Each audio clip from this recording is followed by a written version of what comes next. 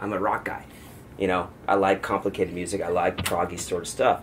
But I'm not going to judge someone because they have they have an emotional attachment to it. I'll judge them. I will. Oh yeah, harshly. Well, directly. Well, assuredly. I'll call them some butt rock, like rock. Oh, except for butt, I'll judge butt rockers. What is butt rock? Is Guns N' Roses butt rock? Ooh. Here, you tell me, dude. Is this shit right here? Ooh.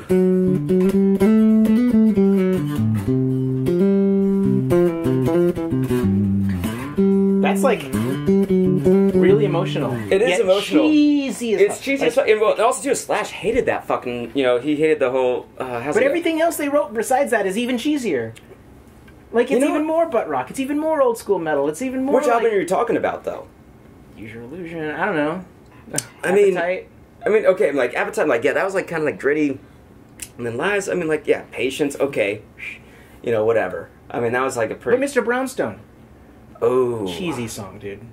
Cheesy '80s butt rock song. Well, and also it was just cock like rock. It is cock, but it was well.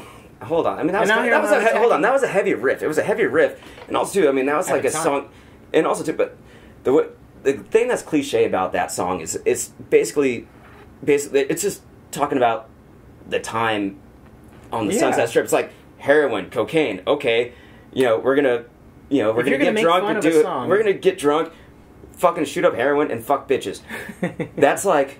Okay, that's the Sunset Strip scene in the fucking 80s. Yeah. And then every time I go to the fucking Strip now, I fucking hate it. Yeah. I hate the Strip now.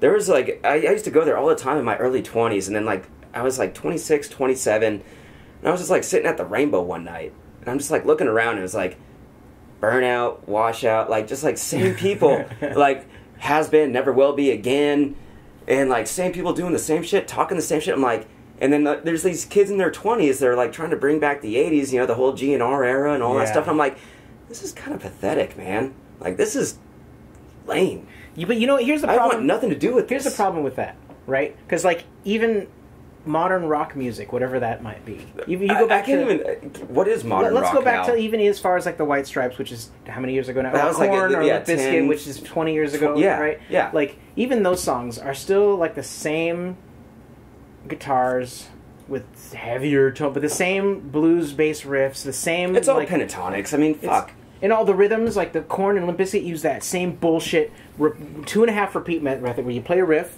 and you play it again, and you play it half. Like, so the riff, one, you play it once, you play it twice, you play it half, and then you repeat. That like 2.5 repeat thing is like, everyone who writes a riff for the past 50 years has done that. And it's old, it's done. Like, why not 3.5? Well, I mean, why not 1.5? I mean, you can say the same thing with pop music right now. You're right. You could say that about a lot of pop music, right? I mean, literally, that's like a pop song. But, like, I can play this for 4 minutes. Actually, you know what? 4 minutes is too long for a pop song. 2.5 minutes. 2 minutes and 67 seconds is what used to be on the LP.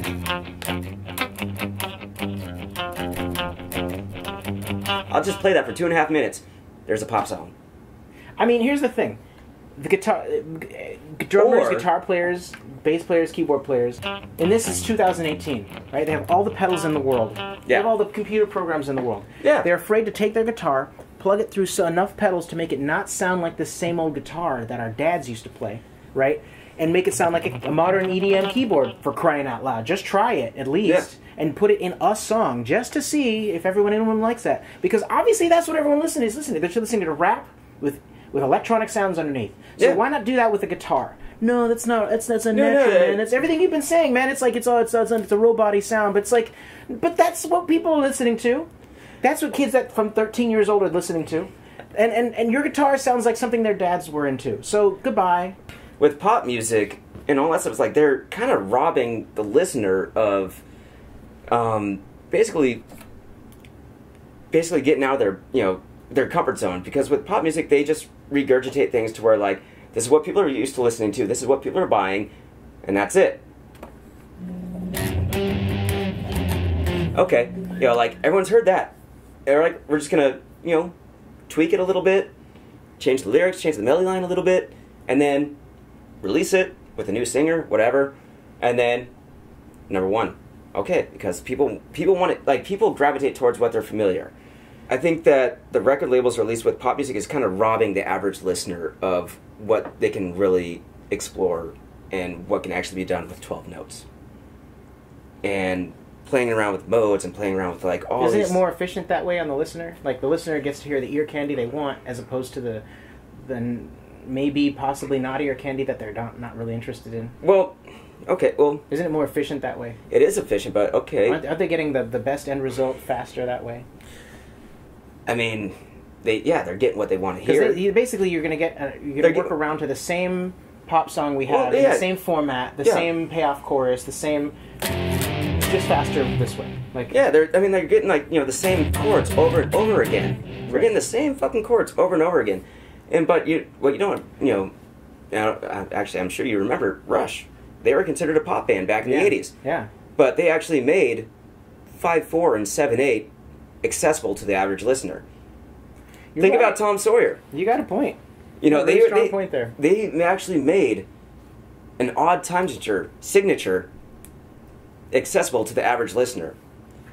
Maybe back then the listeners were actually more accepting of new music and something that was a little bit out there, to where I think nowadays maybe they just have to sell, so they're just stuck in this little bubble, and that's what we have to release: pop, electronic, whatever, boom, make money, done, out. But it's the point's still there. Like, that's technical music, and that was considered pop in the 80s. So, like, think about it. Like, it's all about how you present the music and how you advertise and all that stuff. Like, so they advertise it as, like, at the time, that was cool. And that was the trend. And that's the fucking thing where everything is going on. Everything is trendy now. It's all like, what are the Kardashians doing? What's the best, clothing line that can be, what's the season? Blah, blah, like, what's, it's now you're all caught about... in a loop. You're saying it's how it's advertised. Well, of course it's advertised. But, like... But it's not. Pop music is advertising wrong with the music itself or the way it's made now. It's how it's advertised. But also, you're kind of saying it's all of the above, right? It's all the above. They're reprocessing, garbage shit, regurgitated. But isn't that the same as like when the Beatles came out and they had electric guitars instead of acoustic guitars, electric bass instead of stand-up bass, distorted guitar instead of clean guitar? These are all cheats, according to the time. This is why this is the music of the devil at the time. This is why, this is why this is not real music. This is fake music. This is plastic. It's the Beatles. It's not real. This is they're an embarrassment to real musicians, right? And jazz musicians would say this about the Beatles. But then when jazz came out, previous musicians would say that about jazz musicians. Sure. The big band musicians was before that, right? But when big band came out, that was the devil. Big band is still jazz at the same time. If you really listen to it, it's like a lot so of. It's like what you're saying now is not a strong argument, because you're saying that it's not real music. Well, and that some 13-year-old kid who actually does like it, and this is changing this has influenced how he listens or he or she listens to music forever.